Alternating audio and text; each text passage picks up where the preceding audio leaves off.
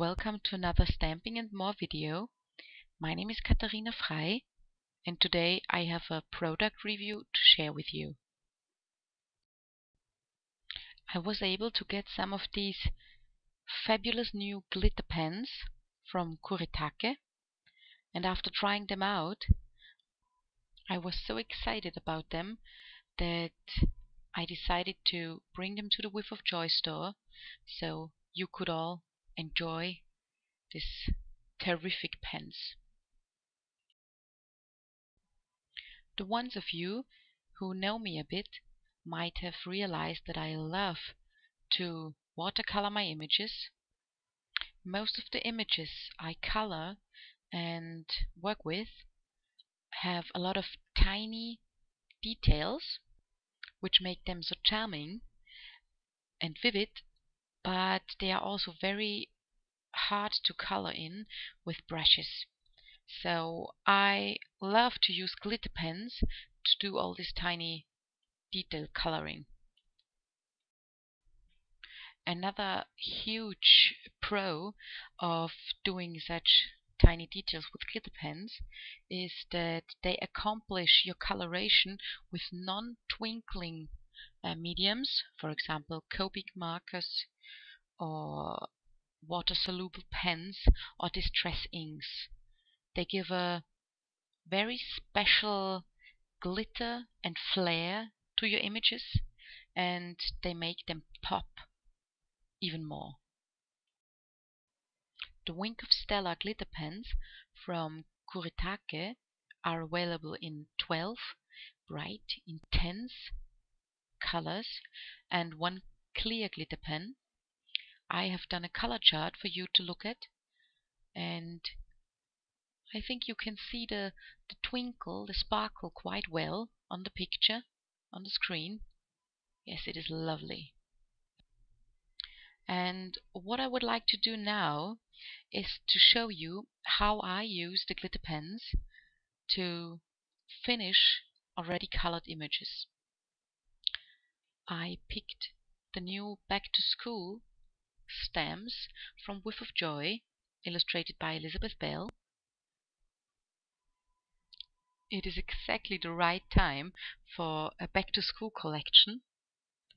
School is coming to an end this year, and I have 2 young children, and I'm doing a lot of thank you cards and little presents for their teachers, who did a fabulous job over the past year. I colored those 2 girl images with distress inks, and as you can see, there are a lot of tiny details which still need to be colored in. A huge advantage of the Wink of Stella glitter pens is that you can work and write very smoothly, and it doesn't matter which paper you're using. I'm working on heavy watercolor paper here, and it worked perfectly. So I'm starting with coloring the spots on the girl's trousers. The glitter pens have a very fine tip, 0.8 millimeters, which is another advantage if you're coloring tiny details on your stamped images. I chose the blue color for the spots because it worked so nice with the t-shirt and the shoes. And now after I finished coloring the spots, do you see what difference it already makes? The intense color of the glitter pens on the details of her trousers. The image looks completely different. Another great way to use those glitter pens I'm showing here. Do you see the lashes of the girl? And they didn't stamp too well. It seems my ink pad is running dry. Now I use my black Wink of Stella glitter pen to color them in. And now they are perfectly colored, very intense. And you see a tiny sparkle on the lashes of the girl, which is perfect for such cute girl images. The pens are acid-free, archival, and filled with pigment ink, which means you can watercolor with them.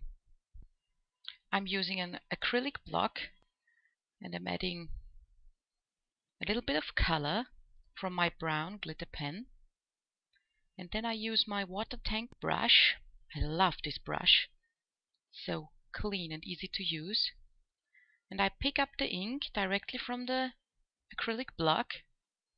And then I'm adding it to the part of the image I want to color.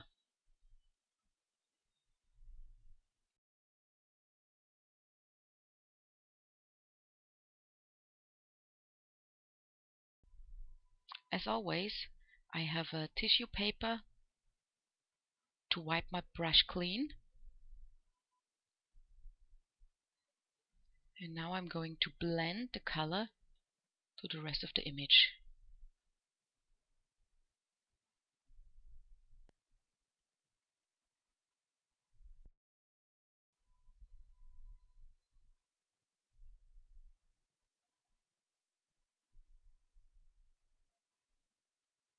Now I'm switching to black.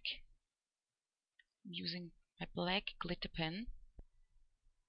I'm adding additional color to the darkest areas of the books to get even more shading.